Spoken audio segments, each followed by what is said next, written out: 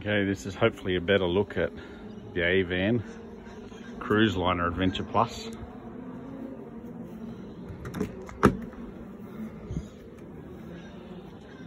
Okay, we've done some modifications to it already. Besides we ordered it with modifications as well, but videos I found didn't give me enough in-depth on the van itself. So I'll try and cover a few things that I wanted to know while we look at the inside. Okay, so it's a double bed. This one's inner spring mattress, which comes standard in the Cruiseliner Adventure Plus. The modifications we done was the fridge and a different battery management system, because I want this set up for off-grid camping. Under the bed, which is on hydraulic shocks, can lift it with one hand, not a problem. That's the other accessory we put on, or one of, is a barbecue. The door had to be made bigger to allow the barbecue to be fitted in, and it's on a slide. Standard with air conditioning and heating, which is ducted throughout these vents. There's only 3, but it does drop the temperature in the van enough. Battery's located up the back. It was a 105 amp hour battery. It's now, I've upgraded it to 140, and I've also put in a second battery. That's what the wire there is. Gas electric hot water system, which is standard. There's your water pump in the back. The hoses that feed for your water tank. There's 2 water tanks under these as standard, 165 litres I think it is. So there's 2 of them, so about 120 litres all up.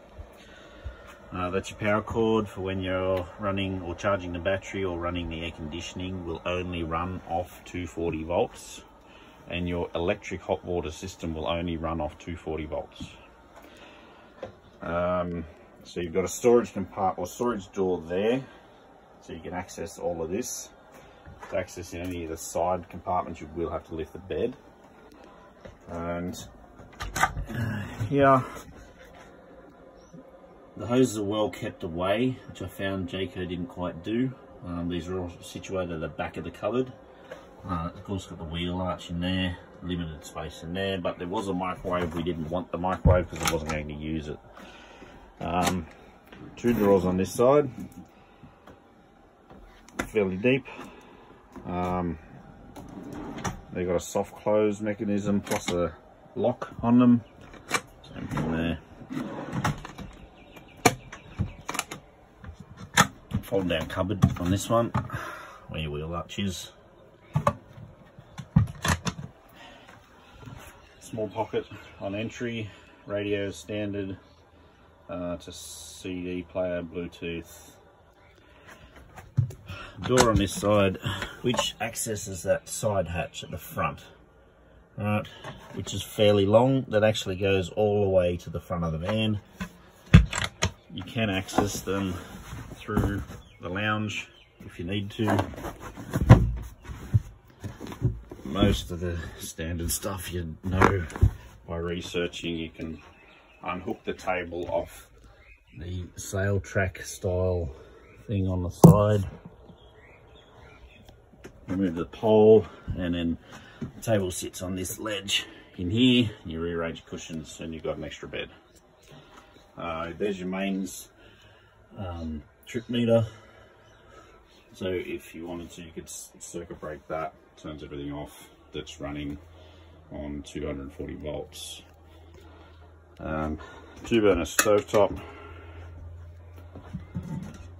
decent sized sink, hot and cold water, and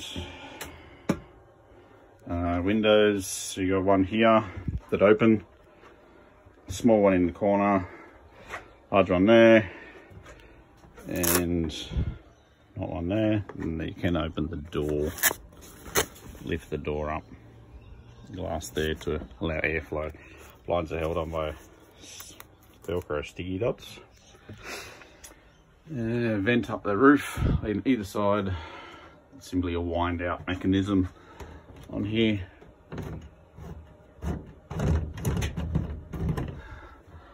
Vent there, fire alarm.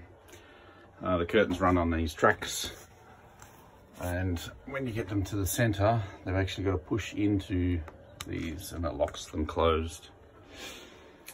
Storage compartments at the front of the van, so that's about the seat level, because you've got a storage bin under this side as well, same as the other side.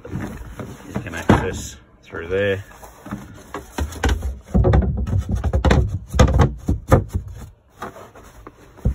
So that one will only go to that level. This one, however, goes down to the floor, where you can access these ones.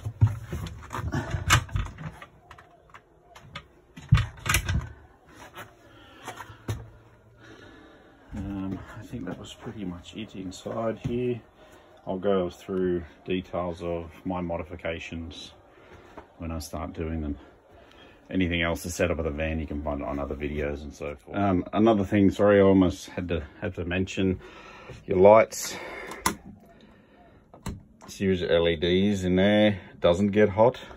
This one, however, runs on the old style globe, which does get hot. Left on for at least 5 minutes will be very hot.